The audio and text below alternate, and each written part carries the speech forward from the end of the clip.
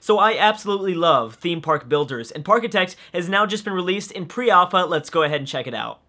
So at this stage of the game, there's only a sandbox mode, which is actually perfect for me because I only like to play these games in the sandbox mode, so I have no limitations, only the starting money, and we are given 10,000. And this is actually a very interesting scenario that I just loaded up because it's the first time I'd ever seen we start off in rain. That is pretty cool. So hopefully we get to do something fun with that. Too bad I don't have like a park down already, because at this point, you know what I would do. I'd throw down an umbrella store and we put that stuff for like $10 an umbrella, you know, something really ridiculous price, because you know they're gonna have to pay for it. They gotta pay for it. They don't want to mess up their hair or their clothes or the souvenirs, or you know, we have to make sure that maybe we have a cotton candy stand so that people are ruining their cotton candy unless they're gonna fork up like 25 bucks for a you know, a bad umbrella. But anyways, we'll definitely get to explore a little bit of that. But for now, the game, like I said, it's in pre-alpha, so it is pretty bare bone. But I gotta say, it really excites me to think of the possibilities of where this is going to go.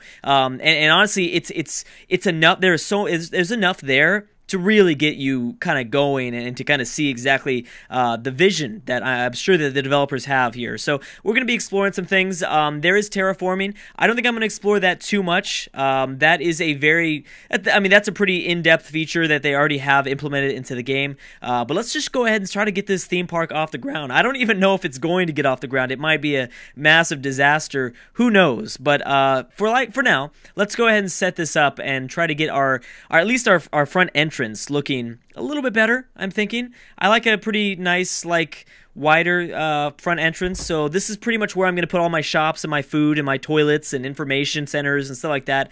Pretty basic stuff. I guess we'll go 3. I think we'll do something like that. Yeah, that's fine. And let's throw down some shops. So I am given 10,000, and we'll go over some of the things that kind of the game introduces to new players and stuff like that. But for now, we need food. We need people to come in, and they need to be able to eat, and they need some basic things. So here are all the shops. We have a vending machine. We have umbrellas, which is what I was talking about. And you know what? We should probably just throw that thing down right now because it's raining. So when people come in, they might want to buy something. Putting it near the entrance probably, I guess, is an okay idea. Again, we don't need to worry about it. I mean, if I'm rolling in the dough at any point, I can change up the kind of organization that I have going on currently. But for now, I guess we'll put it by the entrance. That's fine. So yeah, we'll put umbrellas there. You'll notice a little icon that popped up. That's showing that we have a lack of material, and we'll go over that a little bit later of what you need to do to make sure that the umbrella store gets the material for the umbrella. So vending machine, I think I might skip over, but we'll see. Definitely an info kiosk. Let's do that maybe on the opposite side, and let's definitely put a toilet somewhere near here also. Let's see. There we go. Bam. Okay, and I'm going to put some space in between. Actually, should I put the toilets over on the side? I mean, toilets get pretty gross and nasty and smelly and stuff like that. Maybe it would be a good idea to not put it directly in the front entrance. Maybe I should, like, make a little side view. I can rotate the shops through pressing the space bar. Yeah, I mean, I could put it over here, but then yeah, it's going to mess up my thing. Okay, you know, I'm not going to put toilets just yet. Let's put souvenirs. A lot of things, I might be doing a little bit too much of things that I don't absolutely need. Soft drinks for sure I need. People need to be able to drink something. And then probably just one burger stand for now. And like I said, I'm going to put some space in between so that, you know, people have places to sit down and we can make little fancy stuff, because there's decoration that we can throw up. We can throw up some trees and some plants and some beautiful little flowers. Beauty is not like an aspect of the game yet. I'm sure it might be, but right now, or it might in the future, it might come into play. But for right now, it's not. Your people will not care about how beautiful it is. I can almost guarantee that will probably be a feature sometime in the future, probably out of alpha, maybe into beta, something like that. So you might notice that there's some little boxes starting to fill out right here. That is the material, and this is like the storage place. Now, right now, the storage place is in the front entrance, but I believe in the future they're going to be able to let you guys choose exactly where you want the material to land. So instead of maybe being in the front, if you have a huge park, and actually this is a perfect time to show you the map mode here where we can look directly from the top down. You can maybe put, if you have like a huge park and it's like, you know, somewhere all the way out here, you wouldn't want, you know, your employees to go all the way in the front to pick it up and then all the way back here. I believe you'll be able to choose the exact spot where you'd like the material to be dropped off at. I think. So anyways, let's exit this map mode. Now, in order to, and we can go here, this is how we can kind of shift around the camera angles, but there is also, if I am not mistaken, yeah, we can just boom right there. Okay, so let me show you how you can get the material to these shops. We have to hire a few guys. Now, there are janitors, there are workmen, there are mechanics, there are security, and of course there are entertainers. So for now, let's just do one. Let's just do one workman. These wages really add up, so I'm going to be very careful with how much staff I build up in the very beginning, at least. I want to be careful of that, and hopefully, and you know, I should probably just start pressing play now, at least on speed 1. There are 3 different speeds in this game. Let's do speed 1, and also something I really like to do is make sure that it's free to come inside. We have no rides, so yeah, just come on inside. Everything else is going on. Another thing that I like to do is something that I've noticed so far in the initial release to this game is it seems like the food and the drinks are a little bit under, what's the you could ask for, whoa, I did not hire that many. Why are there multiple blue guys coming in? Well, I don't know why, but we are going to find out. Or maybe those are, who are you? Shopkeeper. Oh, you're shopkeepers. Oh, that's awesome. I didn't know that. I didn't notice that. Okay, so I didn't even realize we have shopkeepers. That's awesome. And this is the actual workman that we just hired. He's bringing the material over towards the. This is ketchup that the hot dog stand needs. And you can check on, you know, his resources. Of course, you can check on his thoughts. You can check on his stats. So right now, for your staff, there's no way to get their hunger or thirst down, but that's something that they're going to definitely fix in the future. But for now, you're going to see the hunger and thirst categories rise up to all the way to the point of red. It's fine; they're still going to do their job, but yeah, he's going to be a little bit angry. He's still going to do his stuff though, so that's fine. So like I was saying, where was I at? Oh yeah, let's go ahead and increase the prices here. Like that's what I'm thinking. I mean, if the entrance fee is free, then I've noticed that food seems to be, people always kind of are happy that the food seems like to be a good value because you can check on the thoughts of whatever it is, whether it be a roller coaster, which we haven't even jumped into, and yes, all the roller coasters are customizable. Actually, they have to be. There are no preset roller coasters, which I like because that forces you to be a good theme park operator, so I love that. But yeah, there's a satisfaction rating, and you can see exactly what your guests feel about every shop and every ride and every roller coaster, everything. So yeah, usually people are feeling like the food is of good value, and I'm like, no. This is a theme park. What are you talking about? No, we're making this expensive. So we can. Oh, this is actually a souvenir shop. Let's go ahead and I don't exactly know. Maybe the souvenirs might be maybe not overpriced, but I guess I will.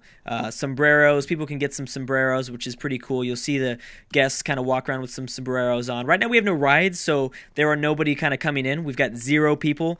A little bit scary, but I'm not worried about it. It's going to be okay.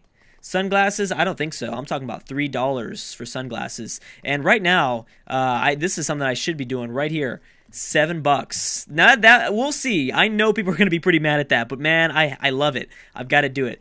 And if you want a map, you need to pay $2. All right, so I'm already raising the prices pretty high. I think I did skip out here on soft drinks, but I don't want to raise that up too much because people actually do need to drink. Finally, let's go ahead and throw down some benches because people love to sit down and eat and all this other things. They will get tired. So let's maybe throw down a bench here. Throw down a bench here. Oh, we have 2 guests so far. Okay, good. So people came to visit our little shop. I mean, it's free. So why not just come in and see what kind of shops we have and stuff like that. I do love the hedges. We can throw down some trees and some hedges. I will do that at some point, but not yet. I'm trying to be as conservative with my money as possible. I don't want to throw down something that I don't absolutely need. Benches are something that I absolutely need. Actually, you know what I do need is I need trash bins. It's very important. And I might want to maybe even do something like that. Aha! Yes, I like it. Okay, there we go. So we'll throw 1 trash bin here. maybe the other one over here, maybe right at the entrance, and then we'll eventually throw down some trees to make that look more beautified, I guess you could say. I'm making my own words up now, but for right now, like I said, it's fine. We're gonna do only the absolute essentials so far. So I think this is a pretty good start for now. It's a bare bones start, and that's fine, but we kind of needed to start somewhere. So now let's continue to expand out the roads, and let's throw down some rides. Now, I don't ever like to just jump into roller coasters. I'm not sure exactly how the game is geared towards. I feel like we shouldn't just jump into making a roller coaster. I do like a thrill ride to start off, but maybe we will. Usually I like to build multiple thrill rides. Thrill rides. I don't know why I can't say that. But we'll see. I'm not sure. Maybe we'll do something like this, and then we'll have like out this way, here and here. Okay, yeah, this will be one area, and then I'll do the same thing over this way. Maybe bam, bam. Whoops, that went out a little bit too far, but that's okay. That's okay. Hey, it's interesting design, right? As you can see, the workmen take a very long time to get the materials to these shops. So, yes, that is happening. And one thing I can do, and I didn't mention, is that I can lower the amount of material needed, which means that we're going to spend less for the upkeep on the shop. So I like to do that because it does cost a lot, and I'd rather, have them pay a lot and then not, make the best quality of food, because we're going to run it like a traditional theme park. You guys know how it is. You guys exactly know how that feeling is. Okay, so carousels. So here are the theme, kind of the thrill rides, or I don't believe they're called thrill rides technically in Parkitect. They're called flat rides. But let's go ahead and throw a few down. There are a few that I think that people think that the wave swinger is boring. So I'd rather do the transformer people love. It's expensive, but people really like it. Actually, you know what? Let's do the topple tower. It's cheap. It's only 800. Let's do that. It's pretty massive too. So maybe people will see it and like, whoa, I want to go do that ride or whatever. I guess we'll kind of off-center it here because it's so big that it doesn't really work with our setup that we have, but that's fine. And I always like to make sure that there's enough room so that we can put a queue. My queues have got to be straight. You guys have no idea. My queues have got to be looking good. That's so important to me. It's got to be looking good. So we'll put that there. Okay, again, it's going to be off-centered, and that's just something that we need to be okay with. Now, at any point, we can change the color. We can go in here, and there's a little color value thing that we can change, and that'll change right away. Oh, I'll have to click on it first. And, well, I can do the same thing with the rides, too. Let's exit out of this window, and we have to actually open it. That would be a smart idea. So, yeah, we can change these colors if we want to. Everything is kind of customizable if we felt like it. I guess red and... yeah, that's kind of cool, I guess. Yeah, that's fine. Don't usually change the colors too much. It does take some time, and I'm feeling a little lazy sometimes. Okay, so there we go. There's our first little ride. No one's visited just yet. We only have 4 guests, and so this value here, it looks like we're losing now. This negative $1,000. That is coming from also construction costs. I'm not making a nets. I'm not like in a deficit right now. I'm not like having to upkeep all this money that I'm having to pay $1,000. This is just showing me the exact amount of money I've spent in the month of February. It's year 0, February. So it's at first I was worried. I was like, oh my gosh, I'm losing $1,000 a month. No, it's just showing me exactly how much money I've lost for just this month. We can look at the construction cost of I mean, we just threw down a new ride. Obviously, we're going to lose a lot of money in the very beginning, so we're going to see a lot of red at first. And the shops are probably going to be in a deficit too. Yes, look at they were for January because no one was coming. So we have to get people inside fast. The reason why I wanted to press play though is I wanted to get that staff working on bringing in the materials. I may be considering hiring. I should probably hire one more. Let's go ahead and hire one more. And as I said, he's not going to be too happy with hunger and thirst. He's getting tired because he's doing a lot of work right now, but I think once we hire one more workman, we should be fine. Okay, so I think this is a good time to maybe bust out with a roller coaster because we might as well show off everything that as much as we can. I mean, we're not going to get to everything within this episode, but we can kind of start a roller coaster here. So again, like I said, every roller coaster is there's no preset yet. And I like that. I really like that. I know that's probably not, the developers are probably not going to keep that, but I like that idea that you have to build your coasters. You can't just throw one down. Because I always felt like in previous games of in previous like theme park builder games like this, I just felt like cheating when I was throwing down preset roller coasters. Now you can build a roller coaster and kind of save it as a blueprint and use it for another save. Or I'm sure there's places online that you can do the same thing. But I like that you have to, you know, I do like the idea of building your coaster. So let's go ahead and go with the wooden coaster. But then again, I don't know, because those things are pretty dang expensive. Maybe I shouldn't. Maybe I should go for one of these little wild mouse rides or something like that. Still coaster is going to be probably pretty expensive too. Log ride. Everyone loves log rides. Let's go with the wild mouse. Let's just do something basic for now. Let's just do something simple and clean and stuff like that. Okay, but I am going to switch around this view here. Actually, you know what? We'll kind of go here like this, directly there. Okay, so if I put it... Now, we need to make sure the station is big enough. It doesn't have to be that big. So we're going to go there. Let's build a few more stations. Make sure it's big enough to... I don't know how long the queue is going to be. I probably also am going to have to erase... This is going to be a pretty big station. That was probably a little bit bigger than it needed to be. But then if there's only a few carts here, look, they can only hold like, you know, 4 guests at a time. So maybe a big station is not a terrible idea. Okay, so let's build up a lift. We have to get these people to... We gotta bring them up on top. So let's go ahead and start to carry them up. Now we can't go. Can we go directly? Oh yeah, we can. So every different coaster you build is going to have different sort of requirements to build. I know for the wooden roller coaster you can't go this radically, you know, vertical with a lifted coaster like this. So, but we can, I guess, with this mouse coaster. Okay, so let's make sure that we do that. We will build it up from there. I don't think I am missing anything. Yeah, there's the lift right there. So let's try to make sure that we save a little bit of money. I'd like to not be in a deficit by my first... I tend to go a little bit too crazy with my first coaster, so I should probably not do that. And we also have different little kind of map modes for when we're done testing this out and everything. We've got G-force, airtime, velocity, stuff like that. So that's going to be pretty cool. We also have timer and height marks. Let's probably turn that on, actually. I'm not sure how to turn that on yet. Maybe we have to wait till it's done, I'm thinking. Okay, maybe we should limit it to just that. Should we go any bigger than this? Oh, we can't. Oh, that's it. Okay, good. Okay, that's good because I probably would have. So let's make sure that we come down.